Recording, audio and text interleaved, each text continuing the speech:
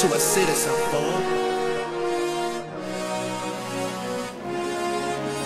Citizen to a citizen, fool.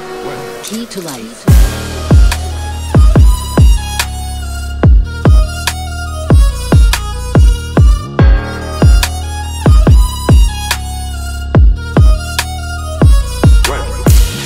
Another one.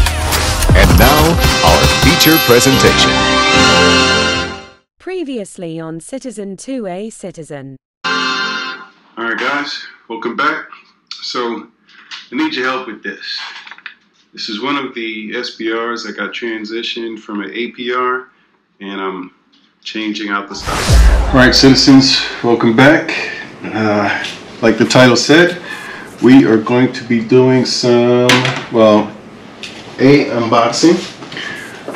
So I guess you can tell by the thumbnail which buttstock I went with for the SBR, for the AR10 SBR, the 7.5 or 7.75 inch build. I want to give a big shout out to everybody that responded and provided feedback, what they thought would be best for this build, for this build. Anyway, without further ado, we'll do a real unboxing. This just came today. Got it off of the front porch at around 10 o'clock this morning. As scheduled, the order was placed on Monday, and they got it to me today at 10. Let's see. Alright, packing slip, let's clear that.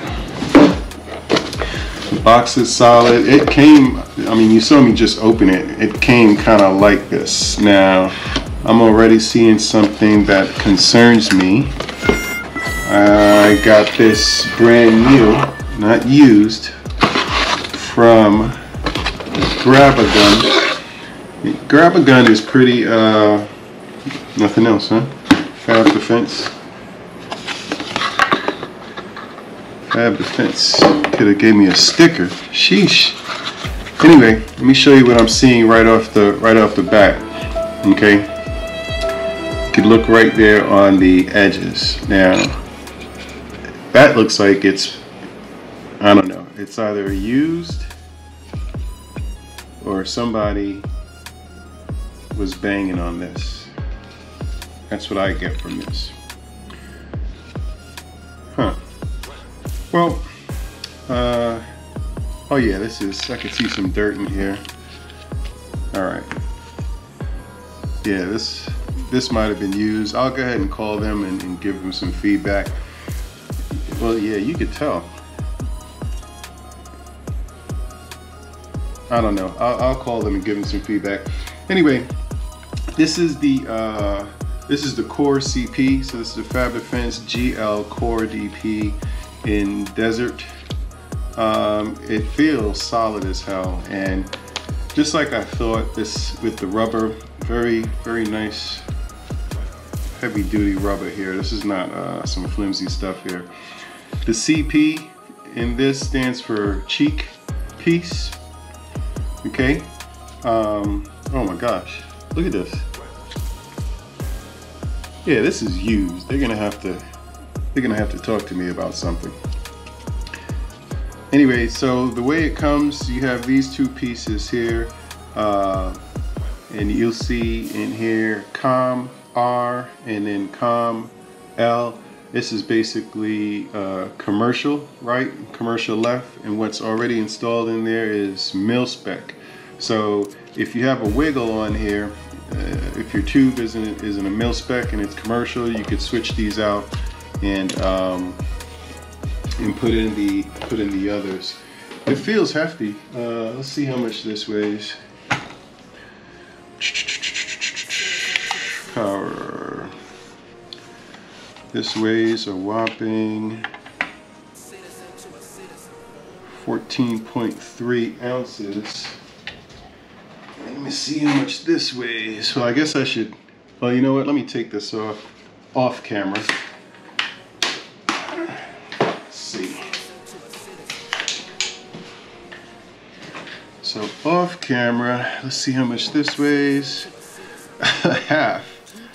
So I just increased the weight by half, 7.3 ounces. That's fine.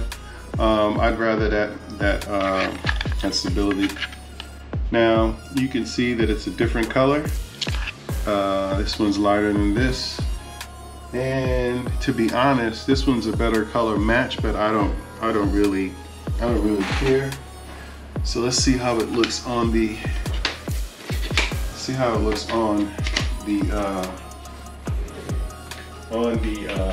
Firearm.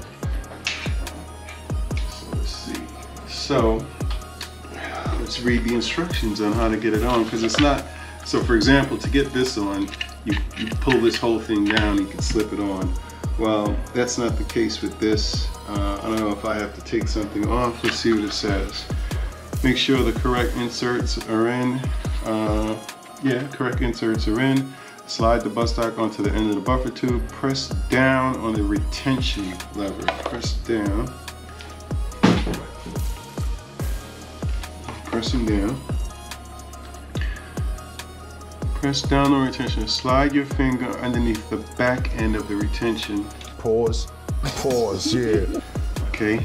Slide your finger underneath the back end of the retention and bring it away from the buttstock, lowering the retention pin. Oh, okay. There it is. It's on. Oh, and it's tight. Let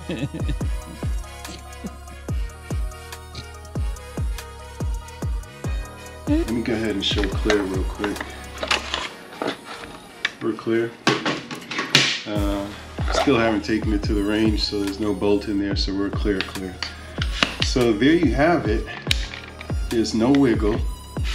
It's very, very, very tight. Very tight. Look at this. Somebody come look at this. Look at this. Yeah, but you know what? That looks good. That's what she said. Let's see if you can take a look at that. Damn, son. That looks really good. You have your adjustable cheek rest up here, which I know is going to come in handy. So you can see it's this dirt there. It's got that scratch right there. Yeah, we're gonna have to have a conversation with these guys. So I'll take this off for now because I'm gonna take some pictures. I'm gonna contact not Fab Defense, contact Grab a Gun, because that's where it came from. And they're great. They're like a Optics Planet or Primary Arms or any of those places that sell accessories, ammunition, you know, parts and stuff. I mean, it came fast. I would prefer, you know, if I paid for a brand new buttstock, I paid full price for it, that I not get a used one, and this is clearly used. So that's it. Listen, thanks for checking it out. Again, thanks to my viewers that voted on this. I'll be taking it out this weekend, getting some range footage, maybe make a quick video doing that. But I mean, this is gonna live on the AR10, the 7.5 inch AR10. So look forward to that. I'll be doing another one. I've got a 7.5 inch 5.56 that I want to get feedback on. So that'll be the next video in the series. I'll have that out by this weekend, and we can decide on the next one what upgrades we should do to that, aside from just getting the buttstock or the brace changed out. Alright guys, thanks for watching. Until next time, talk to you soon.